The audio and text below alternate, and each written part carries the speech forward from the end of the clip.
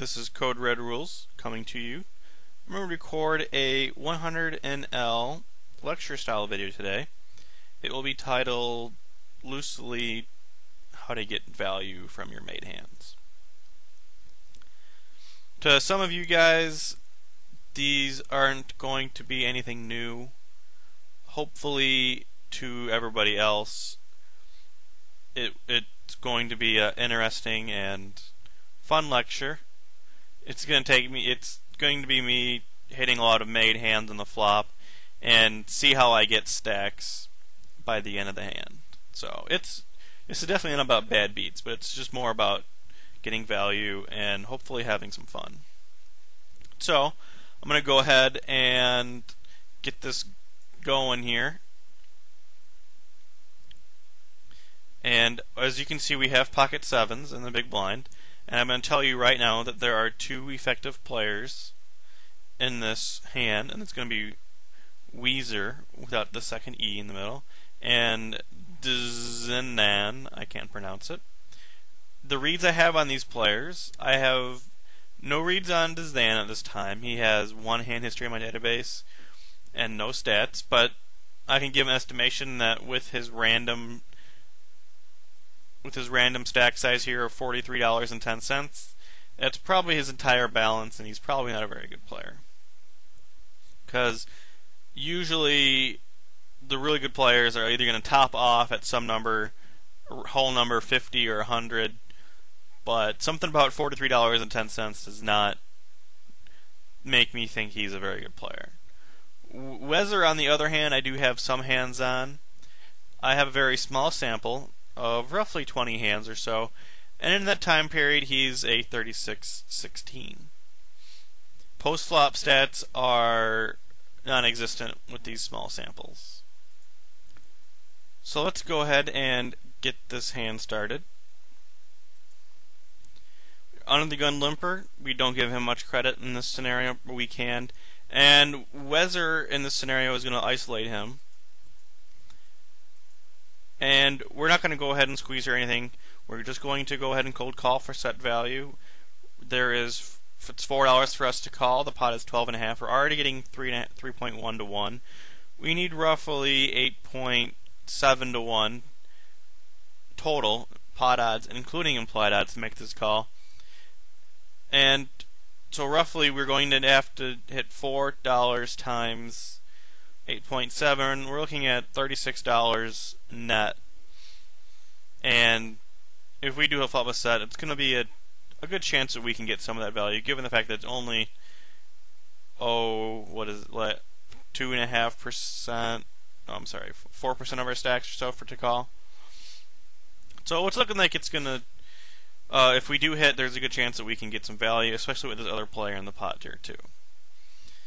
Meanwhile, the under the gun limper does not go ahead and come in, so that's why it's three-handed to us. And since this video is about me getting value from hands, naturally I flop a set.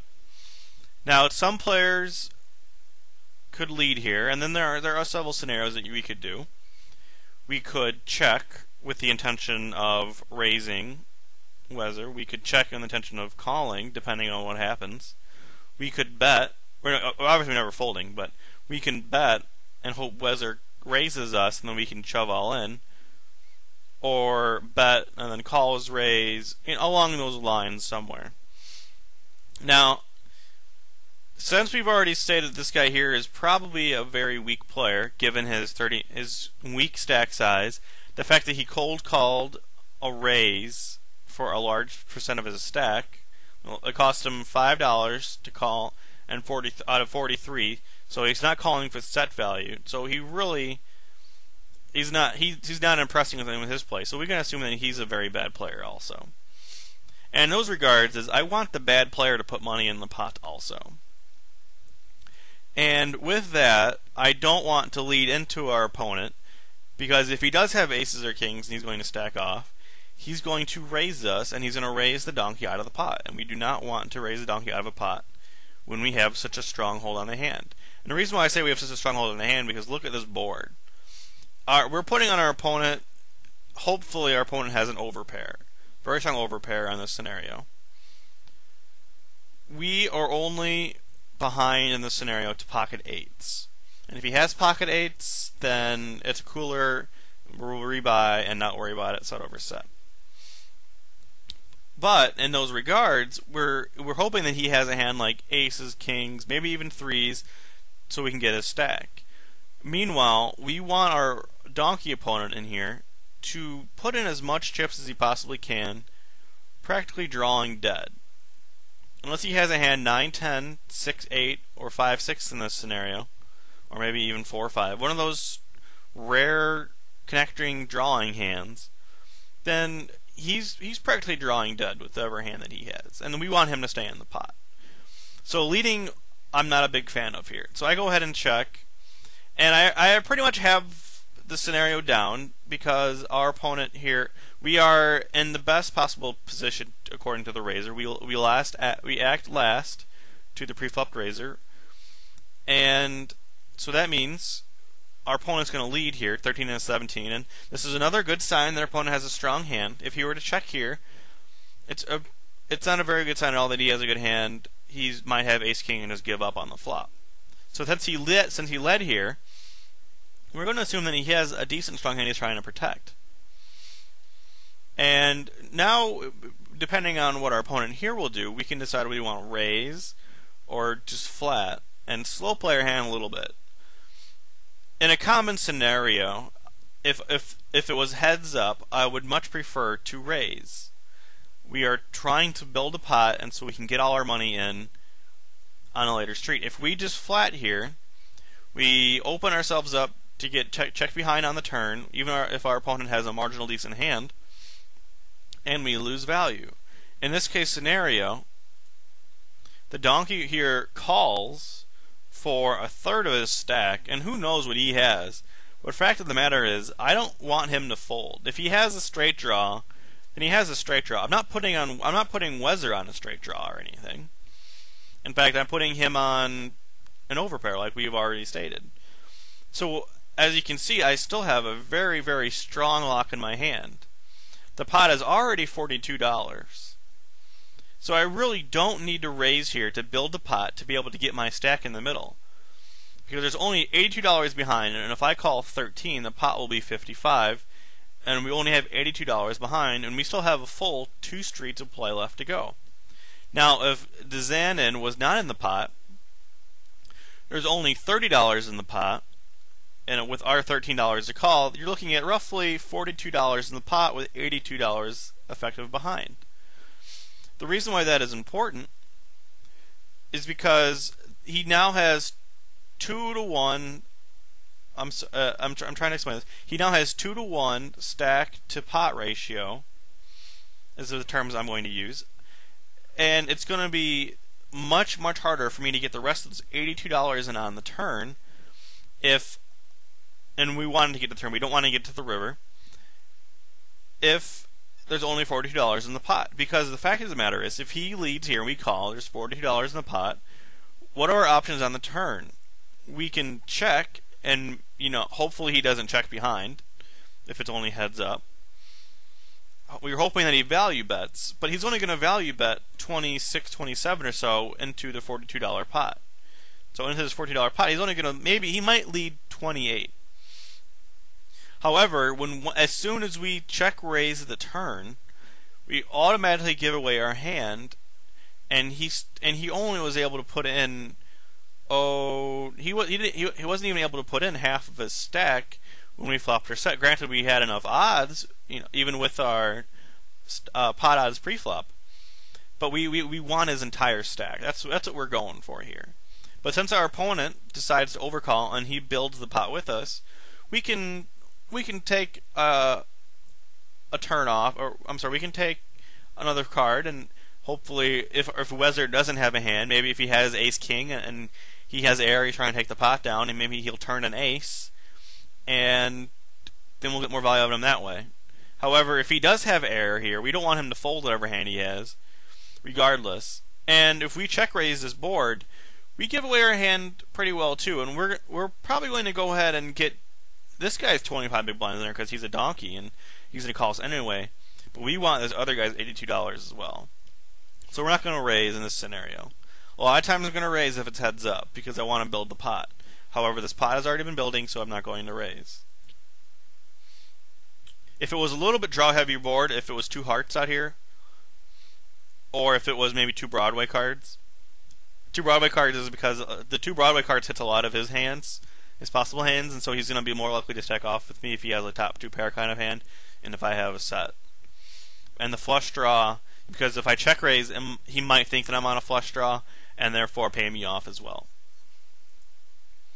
So I flat, and the jack, not that bad of a card. Obviously, I'm now behind 9-10, but I'm not really worried about anybody not having 9-10 in this scenario, and I have it locked up. And especially Weather doesn't have 9-10, most likely. Most likely, if anybody does have it, it's Zanin.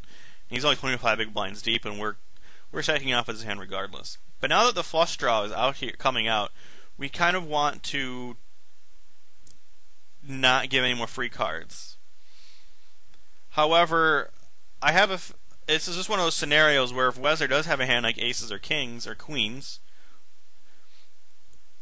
he's going to go ahead and lead again, and probably just enough to get this person all in. If he leads $20 and this guy raises at 25, I'm not actually able to go all in because he's protected his hand, and that would be a problem. But I'm assuming Weather is going to go ahead and lead, if he has an overpair here, lead a pretty big size, at least 26. And you're going to see how that is going to go hurt against him, because I think that's exactly what he leads. 29, just enough to get this player all in. Look at the pot though right now. The pot is already 84.50 because of Dezanin. And we're going to go ahead and keep going here and see on the turn. Dezanin goes ahead and goes all in, so we're kind of worried that he might have 9-10, but look how much is in the pot right now. There's $110 in the pot. The pot is so bloated that we really don't care if Weather right now goes all in with us with a hand like aces or kings, because we've already gotten massive value from our hand. We've already gotten this player's 45 big blinds plus this player's 45 big blinds. So we've already got roughly 90 big blinds, and we've only put in 17. Something like that. What are we at? Yeah, 92 big blinds. We've only put in 17. So that is, it's already a monster pot, and we don't want another scare card to come off on the river, say another heart, where our opponent is not going to give us as much value. So we got to stop slow playing, and we're just going to go ahead and shove. And the reason why the shove works so well in this scenario, our opponent has 82 behind, just like us. Look how big the pot is now. The pot is now $191, and it's $53 for him to call, which is absolutely ridiculous. He's getting almost 4-1 on his money with whatever hand that he has, and he's going to be so hard pressed to fold because of how much money is in the pot that he's almost forced to call here. Even though he could probably correctly assume that I'm only doing this with the absolute nuts, but he's gone ahead and made the pot so big with whatever hand that he has multi-way that we are going to get tons more value. Now, we get some chat here. Ricky Boy said big pot before Weather decides to call, and I really don't like it when other players when other players talk while my hand's all in. I don't know if it was all in at that point. I don't know if he's allowed to talk while my hands are all in, but that said, now there's $245 in the pot. The ace kind of worried me a little bit now that we're all in, but you know, if he rivers a set of aces, then it's just a good game. But much to my surprise, you'll see the hand that he actually does have. I have sevens, I have the nuts. We had pocket tens to put in 80 big blinds on the turn with an overcard comes with a guy in the side pot. So that is mad value we got there. He might have folded to our check raise on the flop. He probably put us on a weaker pair once we just called the flop. But he probably should have gotten away on the turn, no matter what his hand was in that scenario. Unless maybe it was 9-10. Because right now the pocket tens is probably the 1, 2, 3, 4, 5th nuts in this scenario. You're not including all the hands that are queens are better, jacks are better. There are so many hands in this scenario that pocket tens should not be in here. And if you guys want to see what the donkey's hand was, pocket fours. So yes, we got mad value from two opponents by taking one street off on a very dry board in a scenario where you have a complete lock on the hand. Like I said, Dezanin was drawing dead. practically to a backdoor gut shot, and Wizard was drawing the 2 outs, and with very little risk to getting a lot of value, because we put our opponent on such a strong hand. So this is how to play really a monster hand with kind of 2 opponents in out of position on a dry board. I don't know how common of a scenario this is, but playing sets out of position is actually a very unique aspect, and I believe that you kind of need to know how to get the stacks in the middle by the turn. You don't want to wait until the river in most of the case scenarios to actually get them in, because of the fact that a lot of players are going to associate you having strength on 3 streets, and they're going to go ahead and fold. So we're going to go on to the next hand and go from there. Second hand, we have pocket 10s. Our opponent will be in middle position, and his name is Trippard. And at this point in the game, I have 0 hands on him, only because of the fact that this was my second hand at the table. I just posted in the big blind, and it's going to fold around to us. In this scenario, we have several options. We're not going to fold. I think our hand is just way too strong to fold in this case, especially with pocket 10s. Even though we're up against an unknown player, we're still getting, it's $3.50 for us to call, and it's less than 5% of our stack. It's almost 3% of our stack. And according to the rule of 5 and 10, is that you can cold call preflop for set value as long as it costs you less than 5% of your stack, but never more than 10. If you want me to, I explained this in a post on the Grinding School forum somewhere, but if you would like me to explain this some more, I will. Just go ahead and post a question into this thread, and I will gladly do so. Our other option is we could re-raise. However, re-raising a middle position opponent with a marginal hand out of position is not a very good move, especially without a read. Especially also when we can just cold call preflop and have it be so much both easier to play post-flop, and because if it's a really bad board, say 3 overcards and we completely miss, then we don't have to see bet or anything. And if it's an undercard board, we can check fold and peel a flop and go from there. We could open lead if we want to. There's many different ways we can play this hand, but none of them is to fold, and I really don't like re-raising here either. So that makes our only play is the call.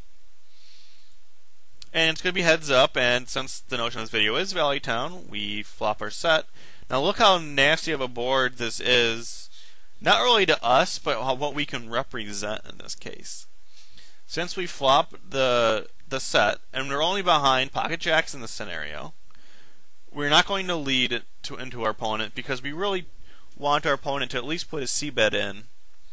And if he has a hand like ace-king or ace-queen, there's a chance that he might call a check raise, thinking that he has a lot of outs, either to the gut shot and the overcards or whatnot. But either way, he's probably going to be c-betting this board a very wide range with a hand like ace-king, and maybe even if he has a heart or 2 hearts, I want him to go ahead and bet so I can check raise and go and get it in from there. Now, if he has an overpair, queens, kings, or aces, he's not going to give us very much credit because of how draw heavy this board is.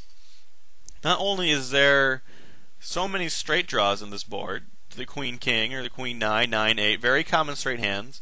There's also the flush draw out there, and the two. Well, he's really not making sense of it. I could also have a hand like 10 jack, but if he has an overpair there, he's not really going to put that in my range because he's still going to stack off with it. So I go ahead and check to him.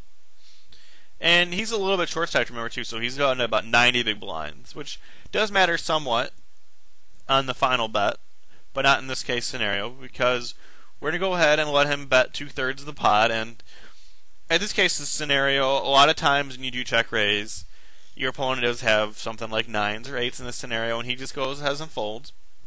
But those are the times when you get unlucky. When you get lucky, And well, first off, what is our play here?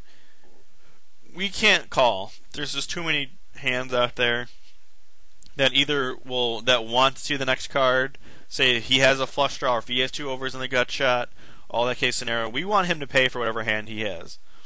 So now it's time for us to put the pressure on ourselves, and we're just going to go ahead and we'll check raise up to 18. 3x is bet. I'll do this here with a set. I'll do this here with two pair, with a combo draw. It's a fairly wide range, but I really don't ever plan on doing this and then folding to an all-in. Fact of the matter is, if you check raise on someone on this board and you fold to an all-in, you pretty much, and if you have showdown value, say if you have a hand like 9s or 8s here and you do this, it's not a very good play because you turn your hand into a bluff. He's going to fold at anything that you beat anyway. But he's only going to call you with hands that beats you. So I'm symboling strength here, but I'm also symbolizing the draw. And he goes ahead and shoves all in, and I really don't understand why. Well, I know why, but with a hand such as his, pocket kings, which is what he'll show over here in a minute. We'll go back. He has pocket kings.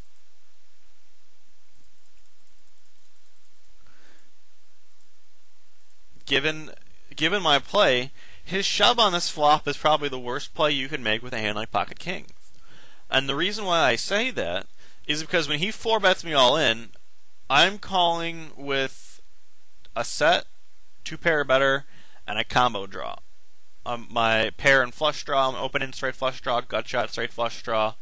Maybe an ace-high flush draw to go with it, a gut shot, straight flush draw with ace-high. All of these hands absolutely crush pocket king's equity on this flop. So therefore, he turns his own hand, pocket kings here, into a bluff, as I'm folding every single possible hand that he beats me on. However, I'm calling with 100% of the hands that is crushing him, only because his hand is so face up right now that I know he has an overpair. And that's what makes his shove so incorrect.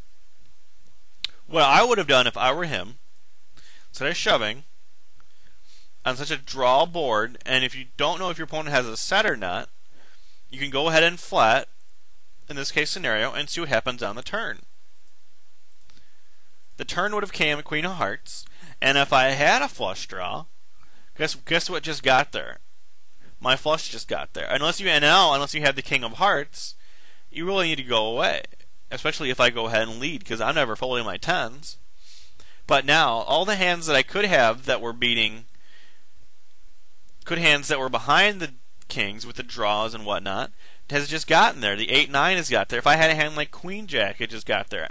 Now, pocket kings beats absolutely nothing in this case scenario, and the pot would have been 36 plus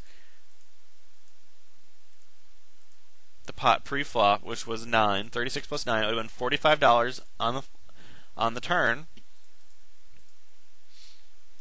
And I would have led probably between 34 and to 45, and he probably would have had to just go ahead and fold. Unless he has a king of hearts. I don't know if he does. He doesn't.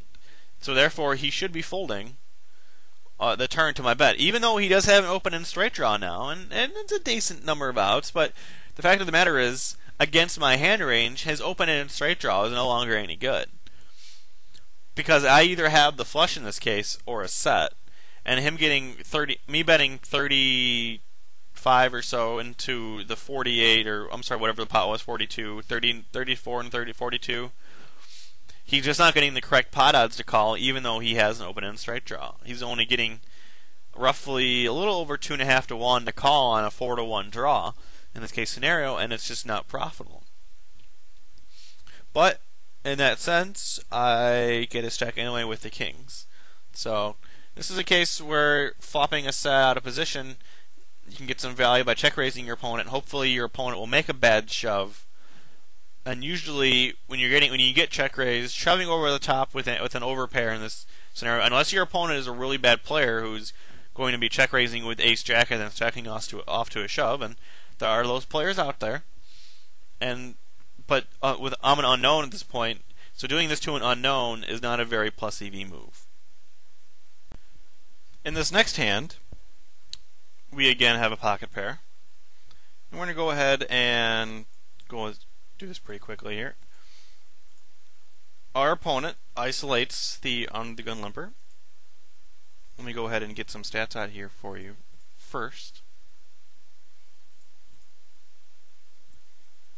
So stats on our opponent.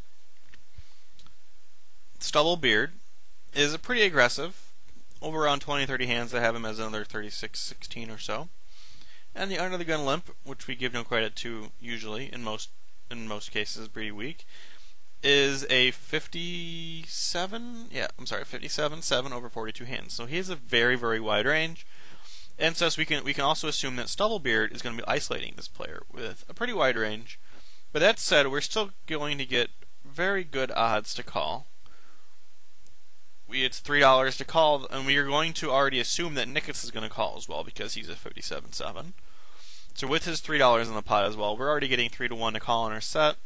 And even though in this scenario we have a little bit of a short stack because we didn't get the top off in time from the last hand, we are still getting under 5% of our stack. So rough 3%, $3.76 is,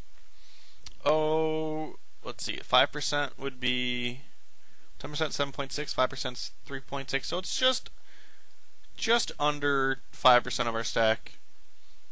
So it's definitely a good call. And since we run so well, we're making this video, we flop a set. Now, this case is a little bit different than the first case because if you remember, the donkey was on our left and the pre-flop razor was on our right. But now we have the exact opposite of that. We have the aggressor on our left and the donkey on our left, and it's all about the position. I'm sorry. We were in position. I'm getting confused here. Okay. The donkey is directly in between us and the original pre-flop razor, whereas before, the original pre-flop razor was directly on my left, and the donkey acted after that original pre-flop razor. And so therefore, if the donkey acts before the pre-flop razor is, this is the perfect time to go ahead and lead into the pot, and so therefore we can trap the donkey to go ahead and put 7 of his dollars in too. And if Stubblebeard has a big hand, it's going to make him make a larger raise on this flop. Say here the pot's already 19.5. If Nickets calls the 7, it's going to be 26. And Stubblebeard, if he does have an overpair, top kicker, he's going to have to raise probably $36, $38 to go ahead and get, which is roughly half of his stack, and he's pretty much pot committed himself by that point. So what I'm going to do is I lead $7 or so. I probably could have led a little bit more. If I had a hand like Ace-10 here, I might actually like a lead to 9. Make it a little larger, there's a good chance to take it down. If I had a hand like Pocket Jacks, I might do the same thing in this scenario. Because that way I'll get both value from the donkey and forces Stubblebeard to reveal how strong his hand is as well. But since we have the nuts here, we're going to go ahead and lead in. And our donkey folds, unfortunately. And our aggressive player makes a very, very weak raise. And I really don't want a scare card to come off on this turn. There's so many draws out there. Jack Queen, Jack 8, 7 8, any heart. Even the Jack King, King Queen, all these hands. If a Jack hits, I don't really want. It's going to be really hard for me to get value because a Jack is a really bad hand. So is a card. So is an 8. So is any heart. And so, in my opinion, the best play to make now is he's already shown that he's got a decent hand, or a hand that he wants to at least take control over, get some value out of. And so now I'm going to play my hand much like a combo draw would. Say if I had Jack Queen of Hearts or 7 8 of Hearts here, I'm going to go ahead and probably just insta-shove over him and try and get the most fold equity. Now, me being a short stack here, not 100 big blinds deep, is also quite effective in me being able to get the stacks in the middle at this point, because it's 20 $27 less dollars that he has to call in order to see a showdown. And you throw that other $27 in there, or I guess roughly now it's the 7. It's like roughly it's like $23 more given what was pre-flop. If you throw the $23 in there, it's now since it's now he's getting like 1.8 to 1 to call on his money, which is roughly almost 2 to 1. If you throw the other $23 in there, it takes his pot odds way down. So plus it also helps that he's short stack too. And so if I shove 100 here instead of 73, it looks a lot. Looks a lot stronger, whereas I might just do this with, or he might think I'm doing this with a very weak hand. But that said, he goes ahead and looks me up. I'm assuming he has an overpair. The ace, again, I really don't like the ace coming, but I remember the quad twos just in case he did have the set of aces there. But no, what he had is he had an ace 10, which we can go through his hand here and see how he played it.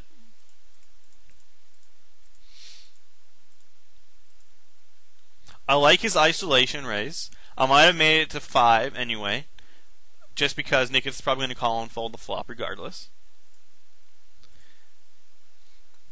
In this case scenario, his raise to 16 really didn't give him any information at all on the strength of my hand. His raise is so weak that I have and will 4-bet here with missed overcards. Maybe not in this exact scenario, but I'm much, given his weak raise, there's a chance that I'm going to be 3-betting him here very light. There's a chance. It doesn't necessarily mean anything. However, if he makes it 22 or 24 to 3x my raise, $7 more, he'll still have 57 behind. And I'm less likely to go ahead and shove on him with a marginal hand because I think he's pot committed. And in that case, if he makes a 23, he can go ahead and fold. Now, that might not be the best play in his scenario. That might be a better play than what he did. But raising to 16 and then calling my all in with top pair top kicker is probably not a very good move because he's hoping that I have the flush draw only, or a straight draw. If I have a combination straight and flush draw, I have his equity pretty well smoked anyway. And so he has to get the rest of his money in behind. That said, if I were him with the ace 10 to leading the 7 here, if we were 100 big blinds deep, I'll probably go ahead and raise it 22, 24, and probably have to fold to the all-in. But since we're not 100 big blinds deep and we're roughly 75 big blinds deep, I would go ahead and cold call the $7 and the 12.5 and see what happens on the turn. Roughly with my set of twos, I'm probably going to go ahead and, well, depending on the turn, I'll either check raise the turn with my set of twos if he does call, or I will lead big again, trying to build a pot and get value from an overpair. Unfortunately for him, he would have turned the ace to give him 2 pair, and he would have stacked off regardless. So that's the end of that hand, and we're going to go ahead into the next hand here. We have the Jack Queen of Hearts. And I'm going to get you some stats. Give me a second. Here, the stats that I have on these hands are not applicable because of the fact that this is my first hand at the table. And I'll go ahead and post the big blind. And I'm liking this table already because you can see that it is going to be... Oh, I'm sorry. Our opponent min raises us pre-flop. And if you've seen my videos before, I really don't fold anything playable in the big blind to a min raise, because the odds are so great. However, Jack Queen suited is even more of a case because I'm getting something like a gazillion to 1, or roughly 9 to 1 in this case. So just for the fact of the matter is, you have to call here and hope if you flop top 2 pair or flop the straight, or flop even a really nice combo draw.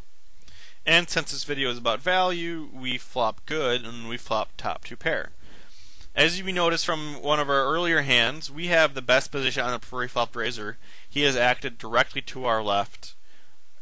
And so, therefore, we check, we give him the opportunity to bet, and everybody else to act before we get to act. So therefore, leading into the pre-flop raise in this case, not a very good move, because then if he does raise us and he has aces or kings here, he goes ahead and raises out everybody else on the table who we want value from. And so our best play here again is to check raise. We fully expect Rarftastic to bet. He only bets $2, and it's better than him not betting at all. But we would have liked to have seen him bet a lot, like $8 or $10 or so.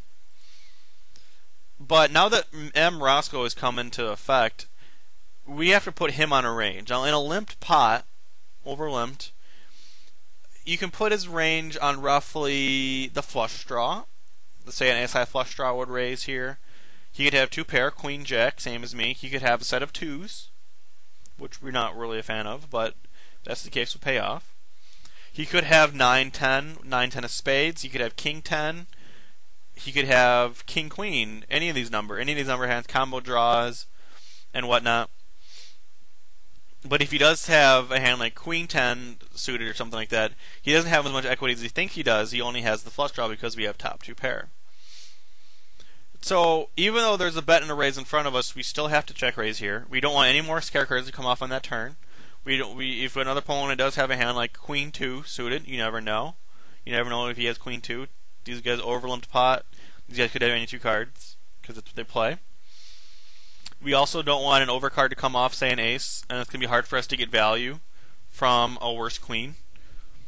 So it's time for us to check raise, and we're going to go ahead and check raise probably to 24, 22. We want him to call still with his flush draw and weak queens. And so we check raise.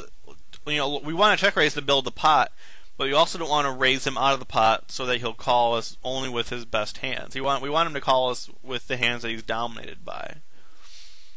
So the pot was already $42, and the donkey gets out, who min raised pre-flop. And as soon as M. Roscoe just goes ahead and flat calls this flop, I'm pretty much guaranteed that I'm ahead. Like I'm 95 to 98% sure that I'm ahead on this spot.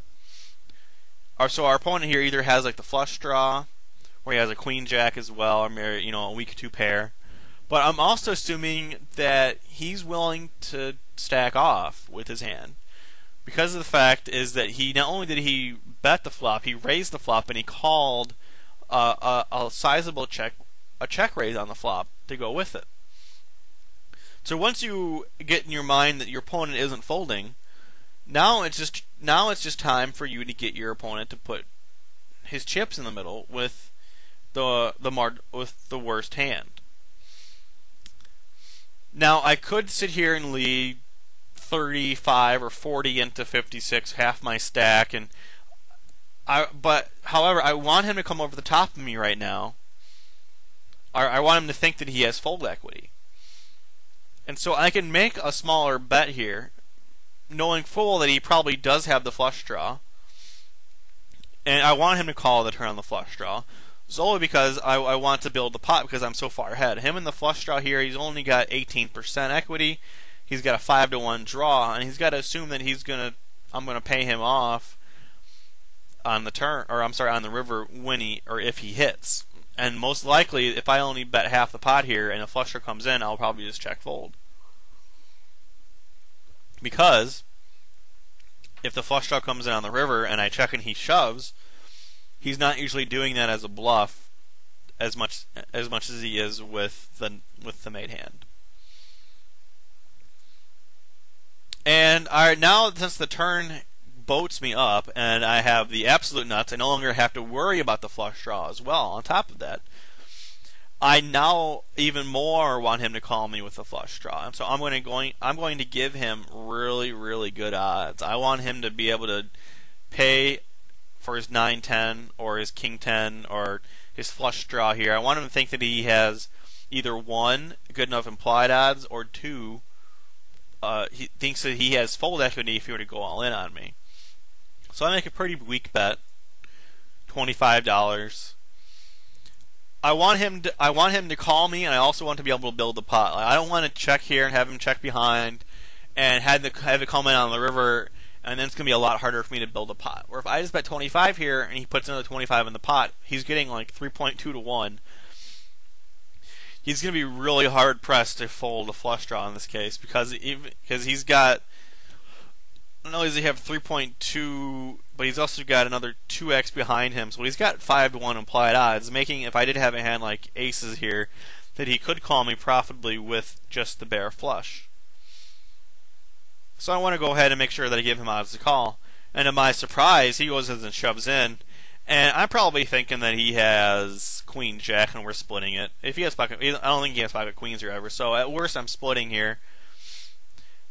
And you know, I cash in, and what does he have? He has the mighty Queen 5 of spades. Very nice, sir. You had 0 equity when you got your money in. I guess you could have hit a random queen, or no, not even a jack, a random queen.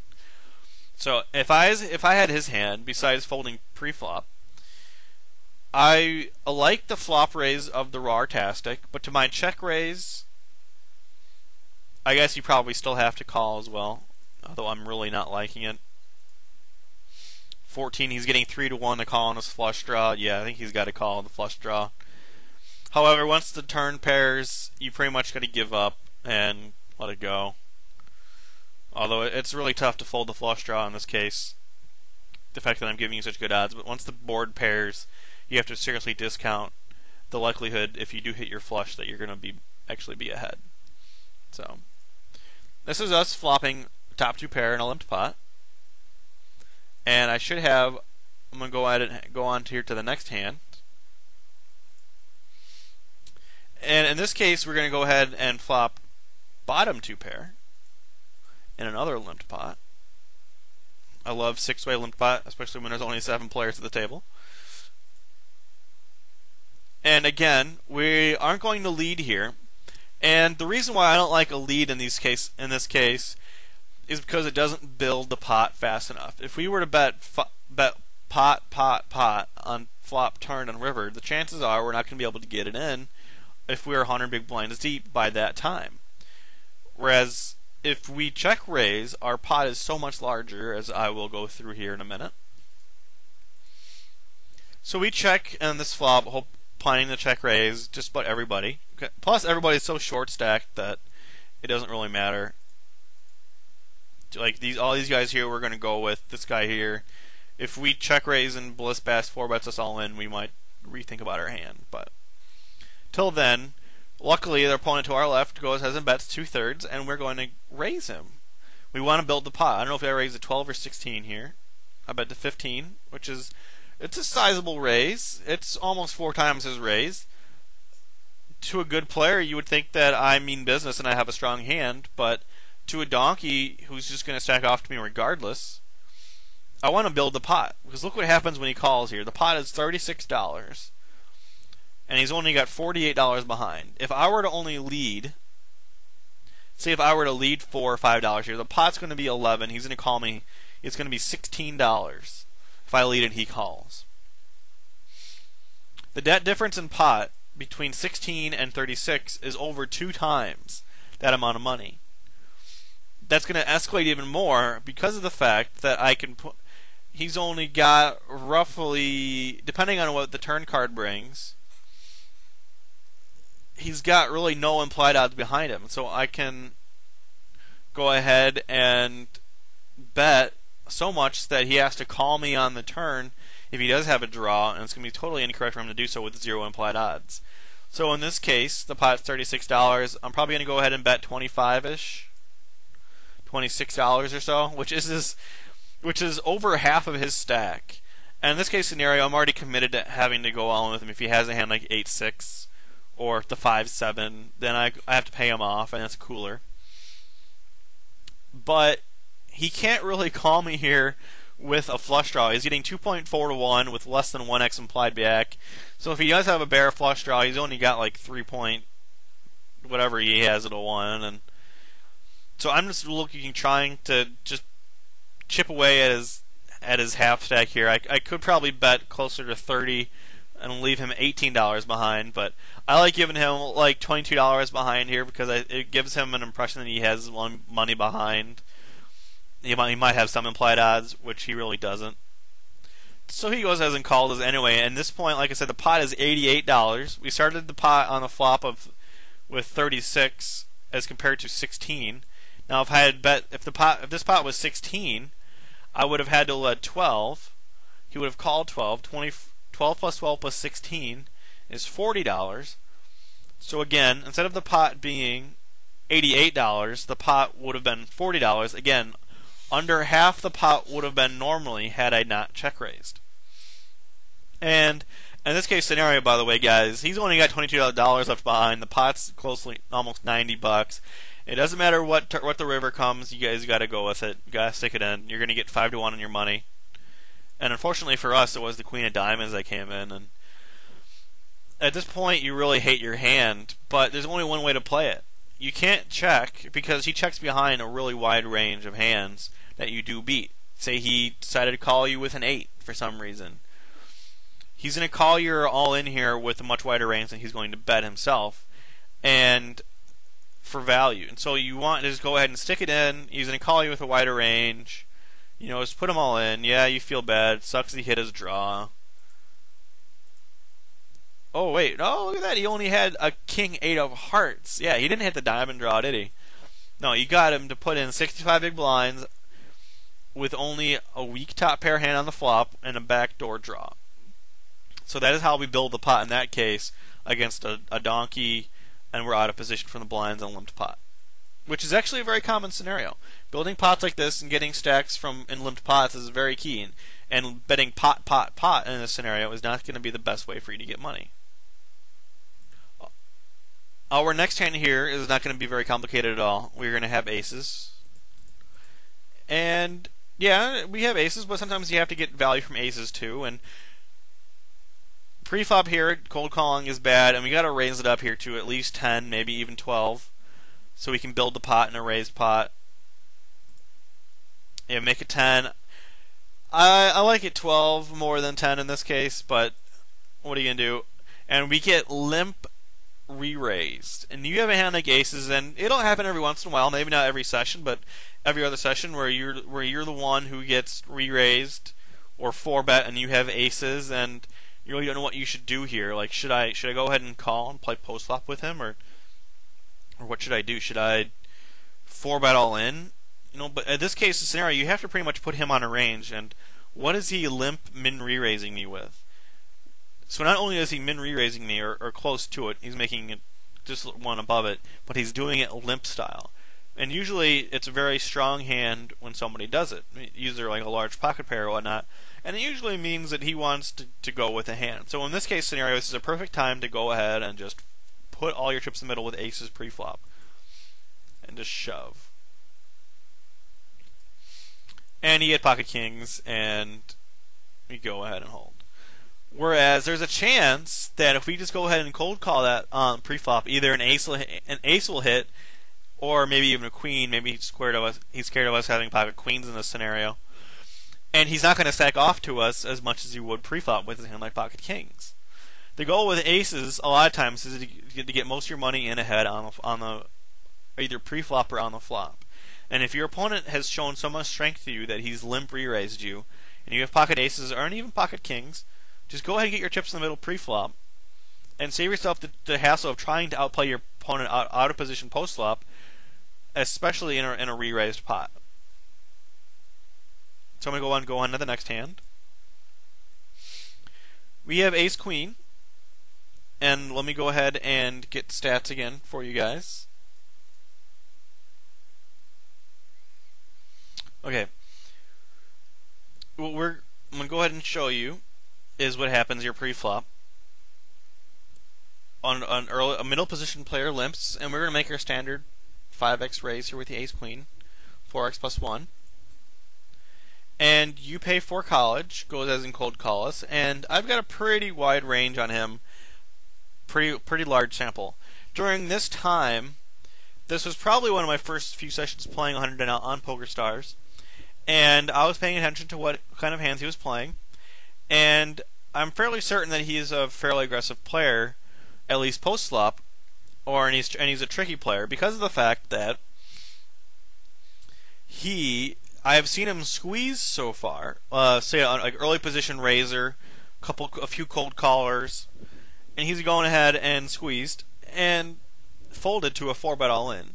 And when you see somebody 3-bet large pre-flop and fold to a large 4-bet, you can probably assume that they're doing it somewhat lightly, and even more so when there's a lot of cold callers in the pot.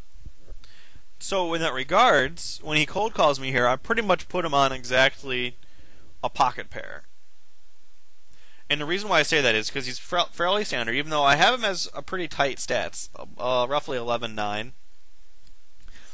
He's cold calling me only with pocket pairs and maybe king queen. But he's going to be re-raising me with ace king, probably even ace jack in this scenario, probably with hands 10s or better. So we're looking at him roughly having pocket pair 9s or worse. He might have ace 10. I don't know but why he would cold call with ace 10 in this scenario. And so we're going to go ahead and we flop middle pair top kicker on this board. And the fact of the matter is, how do you want to play against this guy? Like, if we go ahead and bet here, we fold everything that we beat.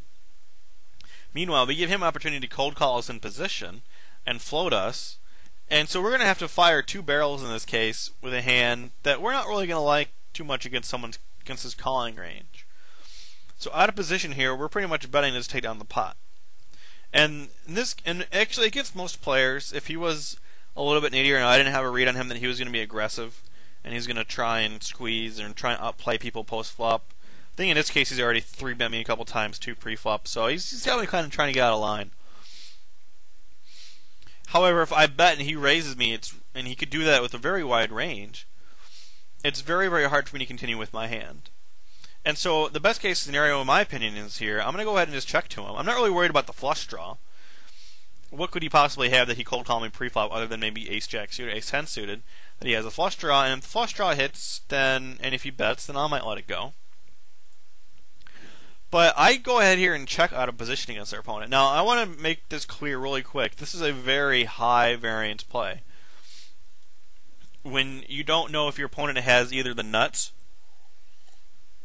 or a bluff, it becomes a very high variance scenario, especially when you give him the opportunity to bluff at you. So, your stomach's make it a little bit squirmish on those hands, guys, but this is how I get value from an aggressive player. Sometimes. A lot of times I might just try and play it more standard.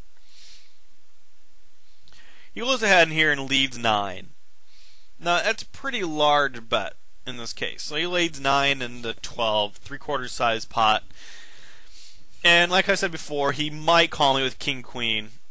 He might call me with a large ace. But for the most part, or he might even have king jack suited here, but for the most part, I really don't think he has a king. Which is the reason why I checked to him to begin with. If I thought he had a king, I might go ahead and lead, or if a king maybe would be in his range more, a bet might make more sense. Because, well, I don't know if a bet would make more sense if I think he has a king. But given the fact that he usually has a bluff here, or he has a very wide range, he's going to try and take the pot away from me, then I have to go here and let him check and let him bet it. He could also have a set of 3s, but that's only like one card, one possible set that he could have, so I'm not too worried about it. Now, the turn is what really makes this hand interesting, because not only does the turn pair the king, but he gives another draw out there too, just in case he had another overcards and whatnot to go, if he had another suit to go with.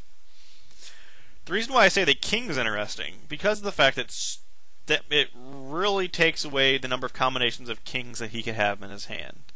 There's only 2 kings left out there in the deck, and given the fact that there's 2 kings on that board, given his cold calling range, the chances that he has a king in his hand is actually very, very small. And so, what are my options here in this case? I could bet large, $20 to $25, $30 to $30 pot, and hope he doesn't raise me. If he does, I have to fold. But why would I bet $20 to $25 here? Because then I just turn my hand into a bluff, and I get him to fold everything that I beat again. He might, you never know, he might actually 2-barrel me here with whatever hand he has, because the hands that I'm most likely playing like this in this scenario is either the nuts, like kings or queens, or a marginal hand like jacks or 10s that I'm not really looking. I'm looking to get him to bluff me in 2 streets to check behind the river on.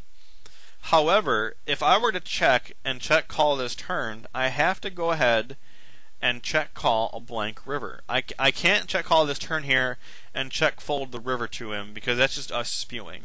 If you're going to check fold the river to him when then the draw misses, then you have to go ahead and check fold this turn. If you're not willing to go with your hand right now when you check call this turn, then you shouldn't be going with it, especially if you have your opponent is aggressive.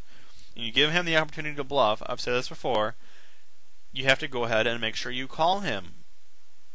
You don't want to give him the opportunity to bluff you out of a pot, to bluff at you in a pot where you have a decent amount of equity on, and you have no opportunity to win it, and you're just check calling, only to check fold later. That's not a very plus EV way to play. So I go ahead and check here again, and he makes a not as large of a bet as he did on the flop. He bet 21-30, 2/3 pot. In this case scenario, I know what hand I'm representing, and I'm representing jacks, or maybe even ace queen. And for the most part, if I did have jacks here, I probably would let it go. However, this is one of those, I'm leveling him in this spot because I know that he knows that he's putting me on jacks and a weak hand I'm going to call, and so therefore I'm getting him an opportunity to go ahead and try and bluff me out of the pot. But like I said earlier, as soon as I make this call, I have to decide on whether I've already decided whether or not what rivers I'm stacking off on. And those rivers are blank rivers, so no clubs. The diamond draw would be really sick if you runner to diamond me, but that would be a scenario. But if the clubs come in, I probably would let it go. However, the river is a complete blank. 4 of spades. Like, you couldn't get any bigger of a brick than that. And so now our pot is monstrous on us, and there's only really one option to go, and that's to check again, and hopefully that he checks behind, right? You know, we don't want him to go ahead and shove on us. But oh man, this is so hard. I mean, how do you guys deal with this? Like we said on the turn, though, we pretty much got to go with our hand. I mean, it's one buy-in, okay? How many times have we dropped a buy-in on a hand where we played bad, or we get coolered or whatnot? I mean, I've lost. You're going to lose over the course of a session several buy-ins probably if you play a couple thousand hands. Over the course of a week, you're going to get stacked.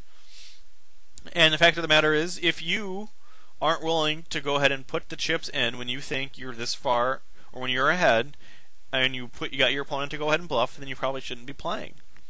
Or otherwise, you shouldn't be making these risky plays, these high variance plays.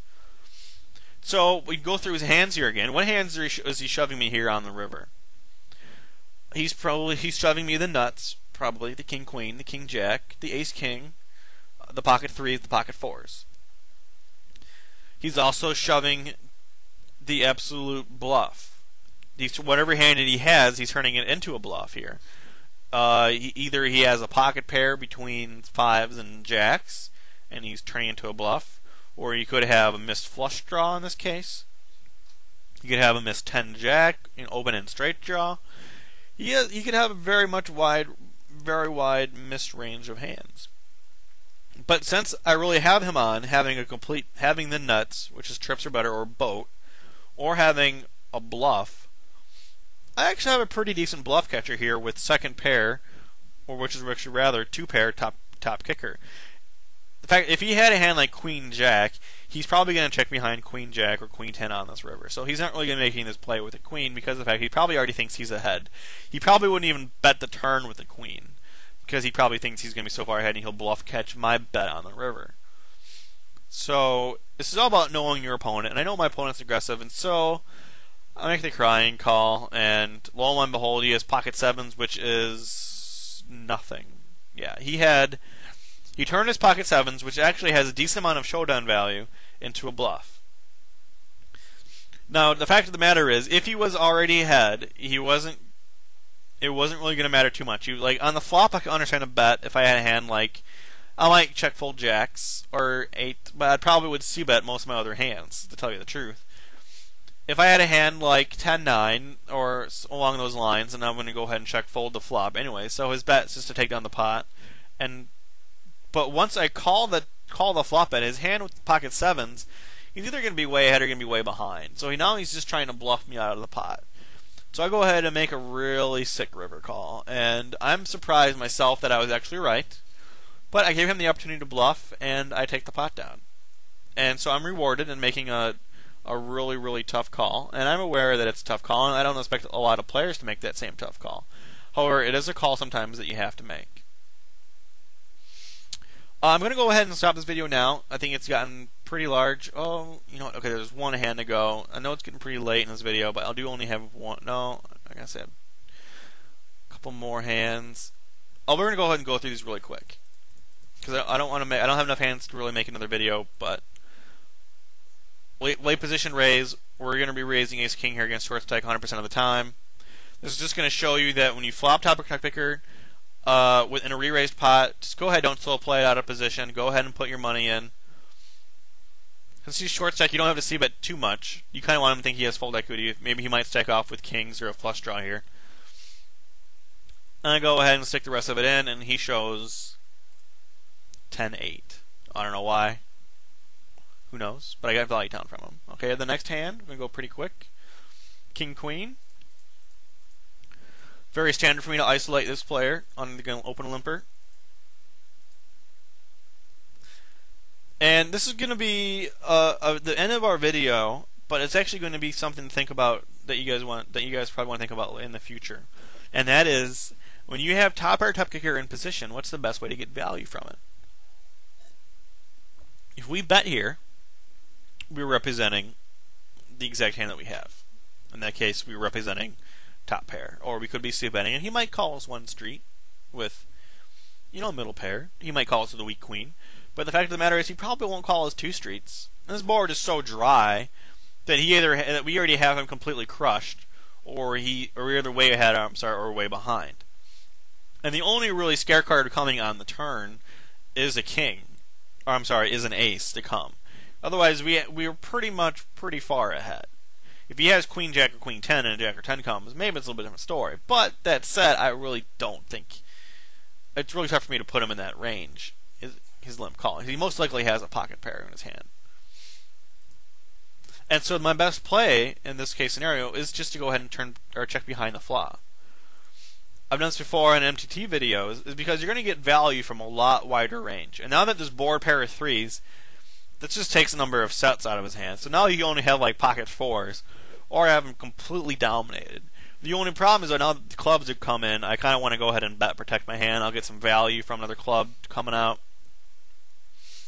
So he checks, and I bet it's kind of weak. It's like 7 and 11.5, but like I said, I'm trying to get a little bit of value in this case. So hopefully, he's going to call me with a pretty wide range here. And the trick is now what to do on the river.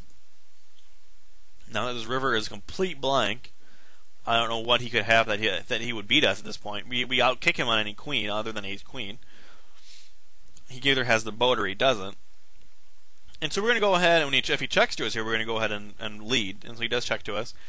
And we're going to go ahead and put another little value bet out there, either 15, 16-ish. Yeah, 15 is a good bet. Because as soon as we check behind the flop, we've already symbolized that we have a pretty weak hand. And the fact of the matter is, we're probably not going to be making this bet with a hand like pocket jacks or pocket tens. So we either have a monster here, or we have a queen. And since we check behind the flop, why would we have a queen in this case? So we're going to get a call pretty lightly from either a hand like pocket jacks, sixes, sevens, thinking that we're trying to put two-barrel bluff on him. And so when he does call us, and we're going to be ahead, guess what hand he called us with? Exactly what we thought he was going to do. He called two barrels with pocket nines.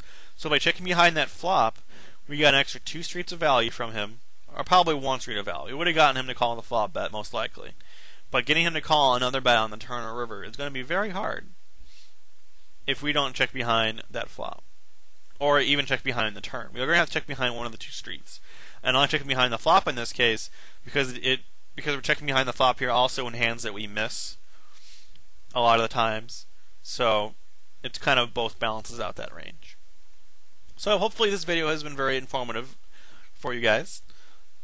If you guys have any other questions, go ahead and contact me by PM or put them in the forum. But otherwise, this has been CodeRed Rules for GrinderSchool.com. Go look at the tables.